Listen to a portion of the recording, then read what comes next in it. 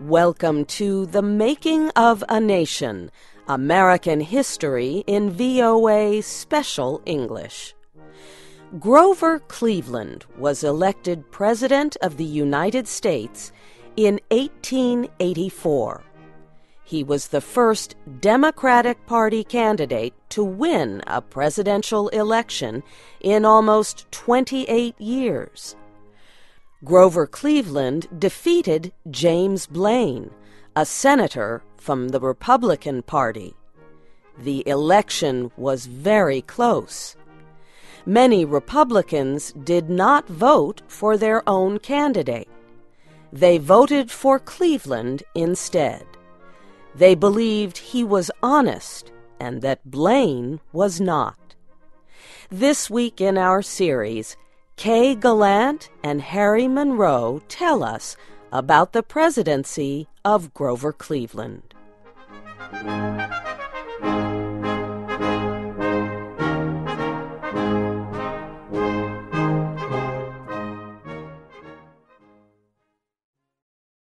Cleveland began his administration by announcing that he would reduce waste in the government. He would make government more like business.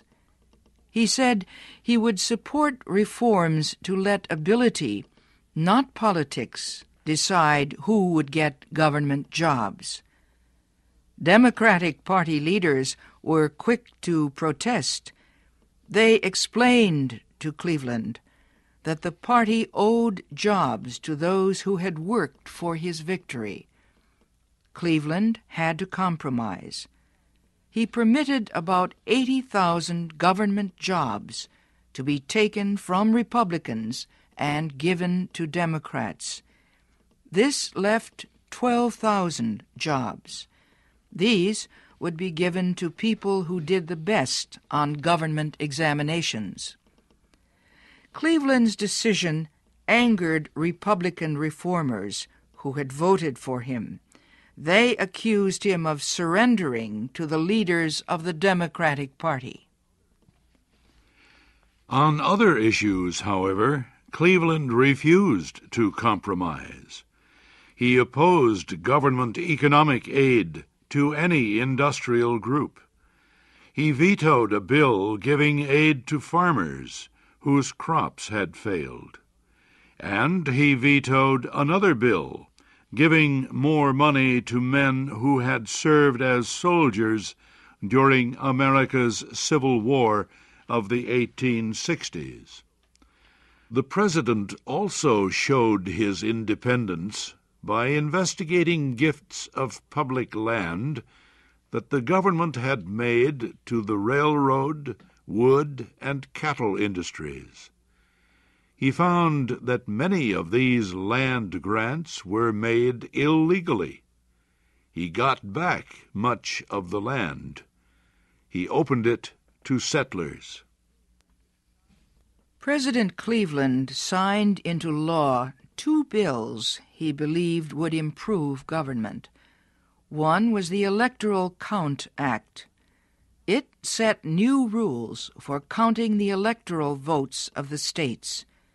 It would prevent future disputes over presidential elections, like the one in 1876.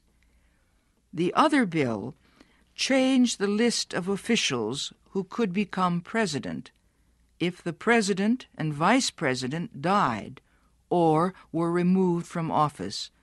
First on the list, after the vice president, was the Secretary of State. Congress changed this law again in 1947, and there have been 4 amendments since then. Today, the Speaker of the House of Representatives would succeed the Vice President as President. Then would come the President pro tempore of the Senate, and then the Secretary of State. Grover Cleveland approved a bill giving the government control over the cost of railroad transportation. The bill was called the Interstate Commerce Act. It limited the amount of money railroads could demand from people who needed to travel or transport their goods. The law established the idea that the government could control industries when necessary for the public good. President Cleveland also was concerned about a growing number of labor disputes that took place in the United States in the late 1800s. He proposed that Congress create a labor committee to help settle the disputes. Congress failed to act on this proposal, but its lack of action did not stop the rise of a labor organization that had been formed a few years earlier. The group soon would become the most important labor union in the United States. It was the American Federation of Labor, or A.F.L. Led by Samuel Gompers, the A.F.L. was different from earlier labor groups. It did not try to put all workers into one union. Instead, it tied together a number of different unions and gave them general leadership. The A.F.L. was different in other ways. It did not oppose the economic system of capitalism. It said only that labor should get more of the earnings of capitalism. The A.F.L. also opposed extremists who used labor protests to change the social system. What the A.F.L. called for were things workers wanted immediately: higher wages, a shorter workday, better working conditions. One of its first demands was an 8-hour workday. This demand led to a number of strikes and protests throughout the country. The most serious incident took place in Chicago's Haymarket Square. More than 1,000 Union supporters went to a meeting there, organized by an extremist. They stood calmly and listened to speeches. Just before the meeting ended, someone threw a bomb into a group of policemen. The bomb exploded with a blinding flash. 7 policemen were killed. The other policemen began shooting at the crowd. Some people in the crowd fired back. When it was all over, 10 persons had been shot to death. 50 others were hurt. The incident set off a wave of fear and anger across the country. The public demanded action against Union extremists. The Haymarket Square violence slowed the growth of organized labor in the United States for many years.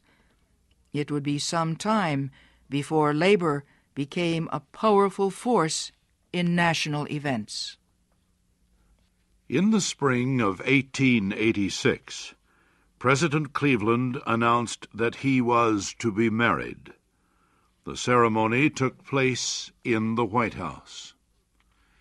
A few months later, President Cleveland and the First Lady went to New York City for the official ceremony welcoming the Statue of Liberty. The statue was a gift to the people of the United States from the people of France. It represented the alliance between their two countries during America's war for independence from Britain. The statue was the creation of French artist Frédéric Auguste Bartholdi. He decided to make a statue that would represent freedom, a statue of liberty. He said it should stand on an island in New York Harbor. There, he said, It would welcome all who came to America through that gateway. Bartholdi decided to make a copper statue in the image of a woman, Lady Liberty. High above her head, she would hold a torch of freedom to light the world. The statue's face was the face of Bartholdi's mother. The artist asked French engineer Gustave Eiffel to build a steel support to hold the heavy statue. Eiffel was the man who later built the Eiffel Tower in Paris. The statue was built in France. Then the pieces were sent across the Atlantic Ocean. It was rebuilt in New York. Grover Cleveland and his wife were not the only Americans to attend the Statue of Liberty ceremonies in 1886. Thousands of people crowded onto ships in the harbor to watch the great event. Thousands of others crowded the shorelines around the harbor. Everyone cheered wildly when a signal was given and a huge cloth fell from the statue. Lady Liberty stood holding her torch high for freedom. Under her feet were the broken chains of tyranny. Below the statue was a poem. It called to the poor and oppressed people of the world. It told them to come to America to find a land of hope and freedom. Give me your tired, your poor, your huddled masses yearning to breathe free, the wretched refuse of your teeming shores. Send these, the homeless, tempest-tossed, to me. I lift my lamp beside the golden door. The Statue of Liberty was a great success.